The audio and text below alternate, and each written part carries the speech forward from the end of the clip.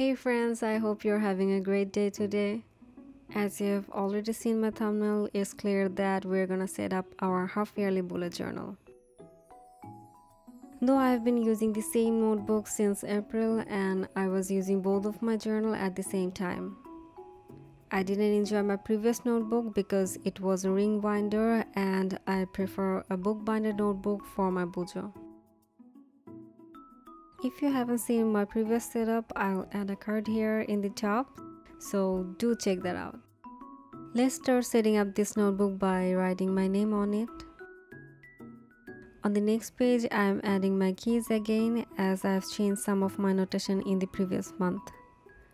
I'm using a simple color palette containing pink, gray and black for this setup rather than the black and white like the first half future log.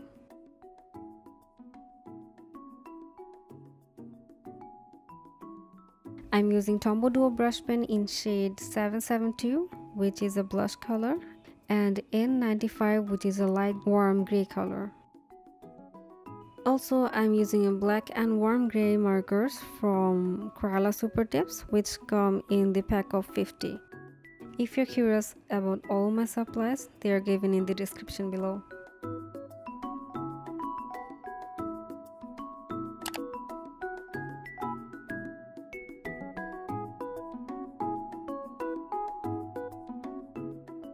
Talking about the theme, it's an abstract design with some circles and dotted and wavy black lines. For the cover page, it's a little different from the previous one and I don't want to make it complex. So I'm writing 2021 with bold letters and then adding some abstract bodies behind the letters. It's really easy to draw because I have already sketched this out before. The next spread is my grid spacing cheat sheet to make life easier. I wanted to make a foldable grid, but I saw Laura from Art & Fox came up with this amazing idea. So the full credit goes to her. I'll link her video in the description. I've already cut a page from the bottom pages of my notebook. I've been using the same layouts that need to be counted by grids and divided in a half, third or quarter.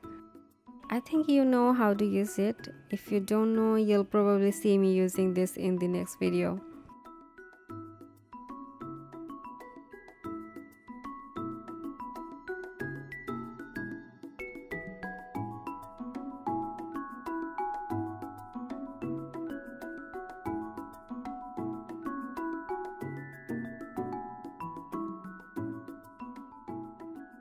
To secure this page, Laura used two cutouts from an envelope for each side of the page.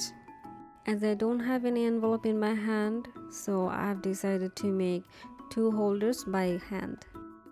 I've already made one, and for the next one, I'm folding a piece of paper diagonally and folding it up again. And then just cut it as it can make a pocket outside of the corner. Then cut the excess and stick it with glue or double-sided tape. I'm using double-sided tape as it's stronger than a stick glue.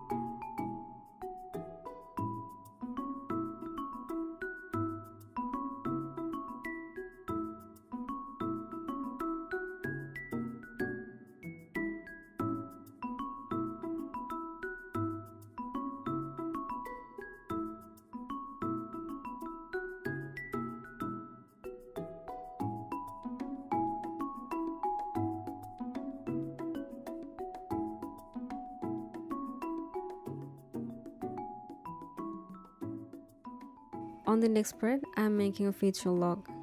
From now, I'm gonna use my alphabet stamps for a while. My next spread is the things to check spread, where I'm gonna write my checklist of movies, books, TV shows, and music. This spread is inspired by Amanda Richley.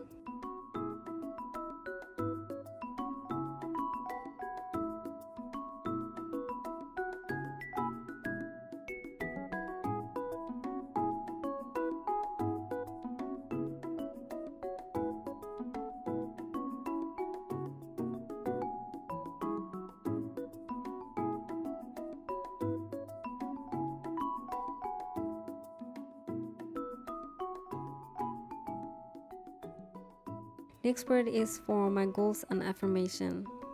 If you have seen the previous journal setup, you have probably noticed that I made it individually, but now I'm making a single page for both of them. I forgot that affirmation word would take more spaces than this little box. Do this kind of mistake bother you? Let me know in the comments.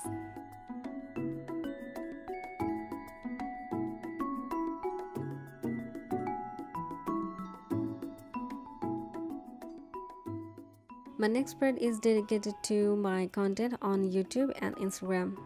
I always stay with so many ideas but forget after some times when I actually need them. So it's safe if I just add a section for my ideas and details about my contents. Also, I'm adding a small tracker on both of the pages. Both of the spreads have the same layout with the same sections.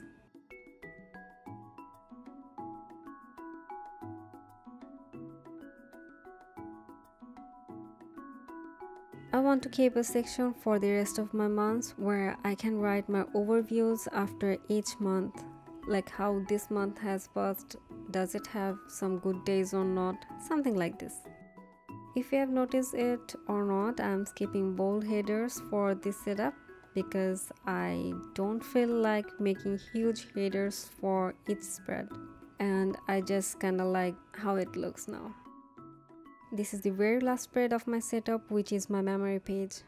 I would love to add multiple pictures as memories with some decoration.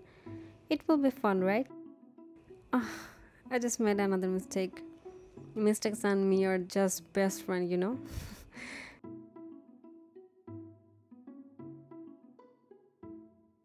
Okay, it's time for the final flip through.